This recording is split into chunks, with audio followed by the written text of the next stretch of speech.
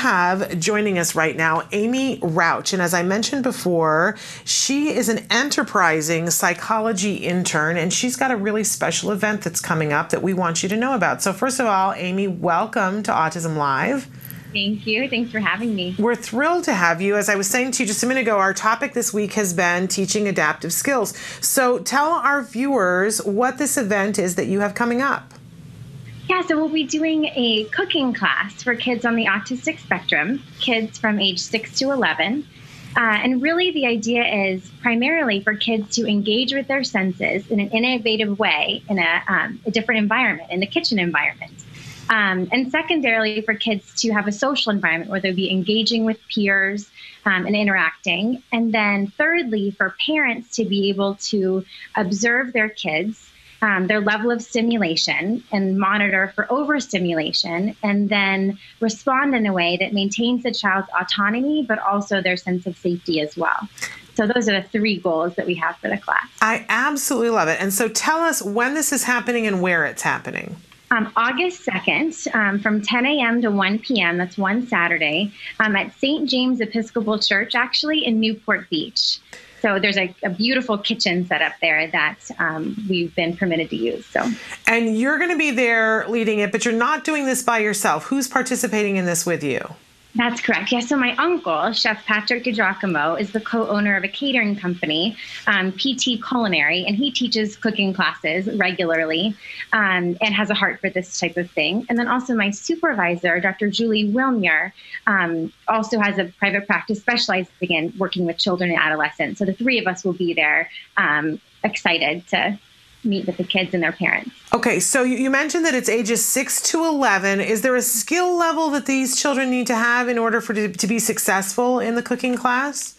Yeah, that's a great question. So I would ask that on the flyer that there is my phone number listed. So I'd ask that you call me directly, and we would just talk briefly just to make sure that your child would be a great fit for the class, which really I would just ask about how verbal your child is and any negative behaviors, and just to make sure that they would be safe in the class.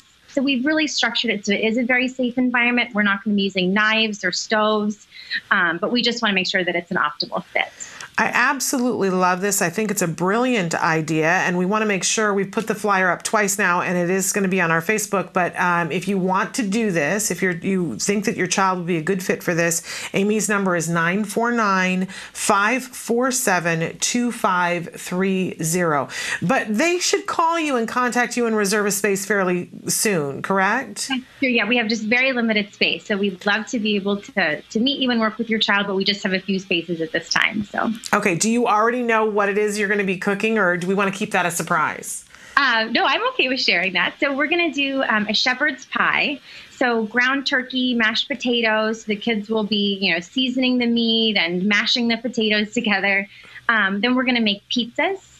And the kids will get the toppings prepared and work with a partner. And the partner will be telling the other child what they'd like on their pizza.